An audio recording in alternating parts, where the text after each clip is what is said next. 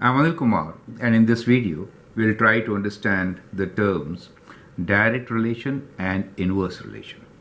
Let me take up a simple example of distance, time, and speed. Let us say that I'm walking at a constant speed of, let's say, walking at constant speed of 5 kilometers per hour, right?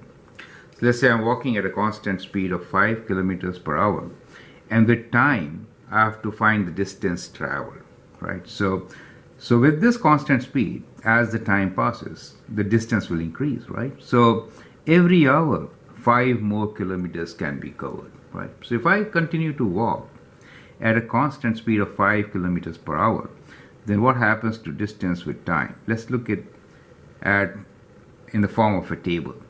So let us say this is my time in hours and the distance in kilometers. In that case, in the first hour, I will reach a distance of about 5 kilometers.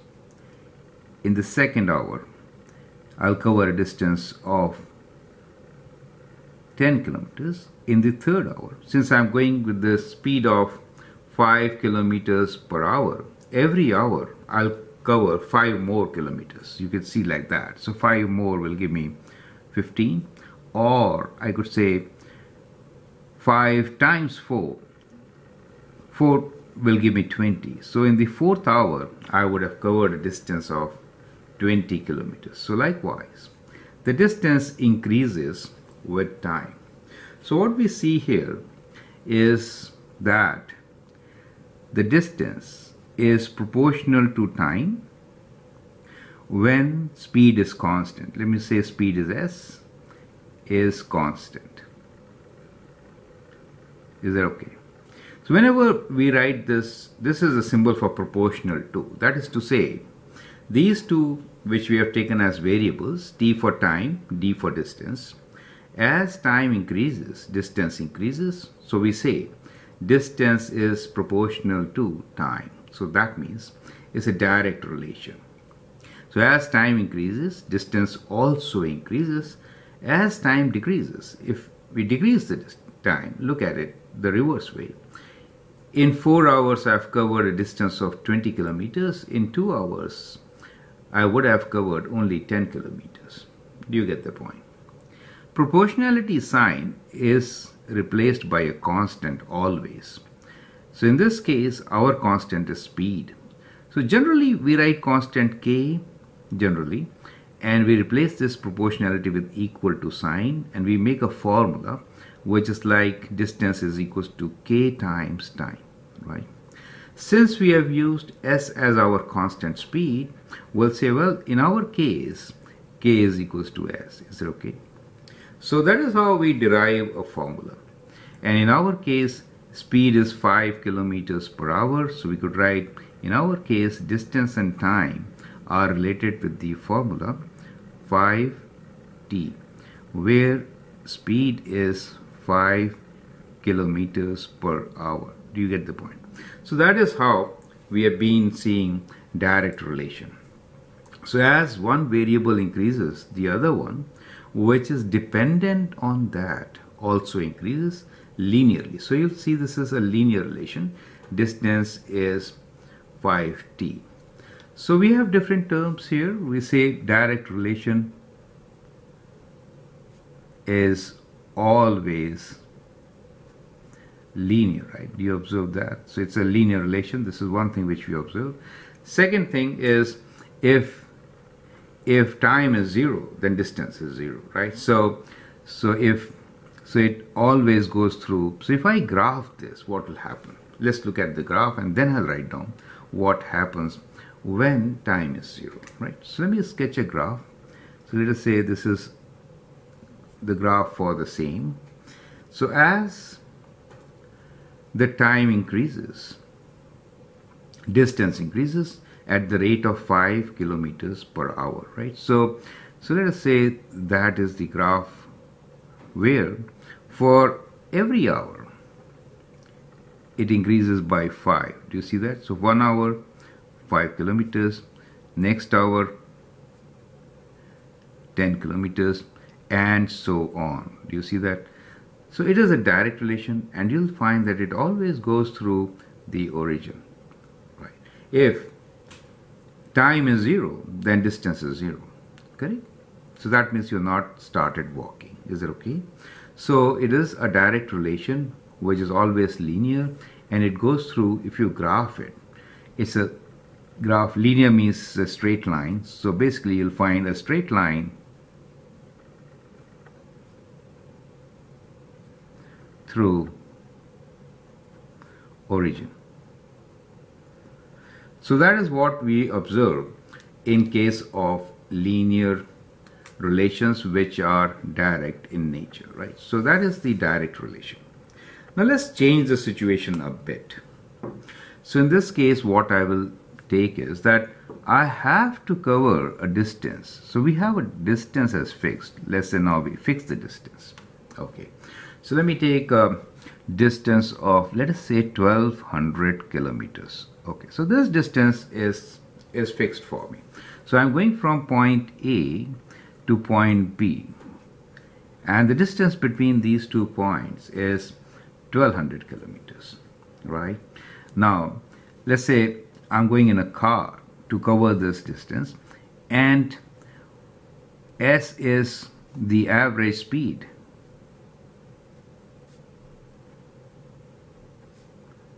of car, and T for me is time taken to cover this distance, right?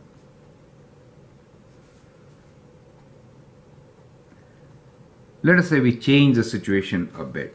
So the major difference now in these two situations is that earlier my speed was constant.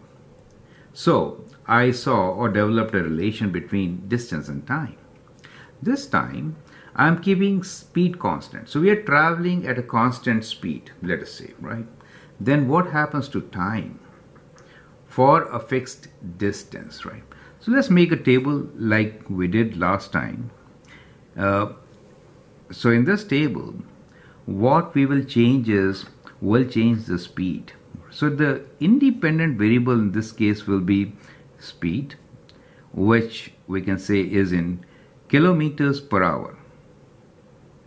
And we'll find time in hours to cover this distance from A to B, which is 1200 kilometers. Okay. So let us say that the speed is 100 kilometers per hour. In that case, how much time will I take? So if the speed is 100 kilometers per hour, then to cover a distance of 1200, I will take 12 hours, right? So with 100 kilometers per hour, it will take me 12 hours to cover this distance of 1200 kilometers. Correct? If I reduce this speed to half, let us say if I make it 50 kilometers per hour, the average speed, in that case time will be doubled, right? So instead of 12 hours, I may take 24 hours. Do you see that? So what is happening here is that as you decrease the speed, time is increasing, right? Earlier, what was happening? As you decrease the time, distance was decreasing, right? In this case, if you decrease the speed, time is increasing. That means they are not directly proportional. However, there is a relation, right? So this relation, when one quantity, when decreased, the other increases, right, is called inverse relation, right? So this kind of a relation is inverse relation. So we call this as inverse relation, where what is happening in this case, as the speed decreases, time increases, but if I increase the speed, time will decrease. If I go faster, I'll cover this distance in less amount of time. That's what it is, right? So what we can say is that for a fixed distance, so in this case, for a fixed distance, so distance is fixed, so we've said d is constant. So for a fixed distance, time taken is inversely proportional to speed, right? So we can say time taken is inversely. Now how I proportional this I understand. How do I write inversely proportional? That is to say I have to divide by speed. It's inversely proportional to speed, kind of like this. Now since we are changing speed and finding time, I will use speed as my independent variable and time is dependent on speed. That's why I wrote t on the left side. Does it make sense to you, right? Now, as I said earlier, this proportionality sign can be changed by equal to by placing a constant, right? So it becomes some constant times 1 over speed, where we are saying distance d is constant, right? So we again derive the same formula. So we say, well, time is equals to distance divided by speed. Do you see that? So what we came to is kind of similar thing, and we have related distance, speed, time. Let me make a triangle here to show the relation which we are talking about. So first we said that distance is equals to speed into time, right? Because this constant was speed. So distance is speed into time. And now we are saying that time is distance divided by speed. So we can relate both with the help of this triangle. Easy to remember, right? Easy to remember. So we get this formula where we say time is equals to distance divided by speed, okay? Where distance d is constant. Is it okay? For our case, we are taking this distance as 1200 kilometers. So we are saying time for our case is 1200 divided by the speed, right? Since we know distance is 1200 kilometers for our case, correct? So we can find so many different values. If I increase the speed from 50 to 60, correct? In that case, time taken will be 1200 divided by 60, right? So 0 cancels and 6 becomes 20 hours. So we get 20 hours for this travel. Time of 1200 kilometers will be covered in 20 hours. So we see that time is inversely proportional to the speed if the distance is constant. I hope by now you must have understood how direct and inverse relations are linked, right? So same formula when switched either way, we can change it from direct to inverse and also from inverse to direct, right? So here we had the formula as distance equals to speed into time, and now we have changed this formula and we are writing speed is equals to distance divided by time. Do you see that? So this is a direct relation and that is the inverse relation. In both relations, what do you see? We see that there is a constant of variation, right? Now, how is this constant of variation related? So let's get back to the basic formula where we are using constant. Constant could be anything. In our example, distance, speed and time, we took constant as first case, we took constant as speed, and in the second case, the distance. But in general, what you will observe is that this constant for direct variation is equal to the ratio of distance and time. Is it okay? Distance of two, the ratio of two variables, and in this case, we found that this constant k is equals to product of the two variables we're talking about, the dependent and independent. That means speed into time. Do you see that?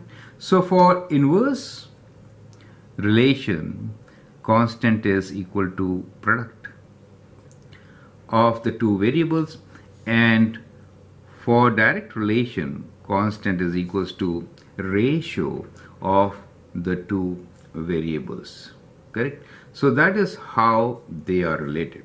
Now we have shown you the graph for direct relation as an exercise. Can you tell me what kind of graph do you expect for this relation versus inverse relation. That's interesting. So let's try to sketch one. You can pause the video, sketch the graph for this one, right? So I'll not provide you with accurate graph, but I'll give you an idea. As an exercise, you can actually plot some values here and then sketch the graph. Well, you will notice that if I decrease the speed, let us say if I decrease the speed to just 10 kilometers per hour, then it will take me about 120 hours to cover this distance of 1200 kilometers. Now the question is, so we can keep on decreasing the speed, the time is going to increase. If we increase the speed, then time will be lesser. For example, if I make it 120 kilometers per hour, then the time taken will be 10. So on increasing the speed, time decreases. That is to say, if t is along the, I should write s, the speed is our independent variable. If I increase the speed, then the time is very short to cover the same distance. So time in hours will be much lesser, right? So what do you get? You'll get a graph which is kind of decreasing. That is the graph which you expect when inversely proportional. Now the question here is, can I write speed as 0? That is the question. That is to say, here we went through the origin, right? So there was a point at the origin. If time is 0, in that case distance was 0. In this case, can I have 0 as the speed and ever cover this distance? Well, if 0 is the speed, then this distance can never be covered because we never started, right? So, and secondly, here I cannot divide by 0. Dividing by 0 is not possible. Is that okay? So we cannot cover the distance if speed is 0. So remember one thing, that the speed can never, in this case, be 0 to cover that distance. So that is not permitted. So that value of 0 cannot be permitted since we cannot divide by 0. Is that okay? It is in denominator. So that is a restriction.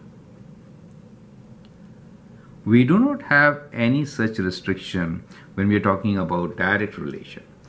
In inverse relation, there is always a restriction that you cannot divide by 0. So if you look at this graph, it will be kind of like this, right? So you can actually take some more values, plot and see for yourself. How does it look like?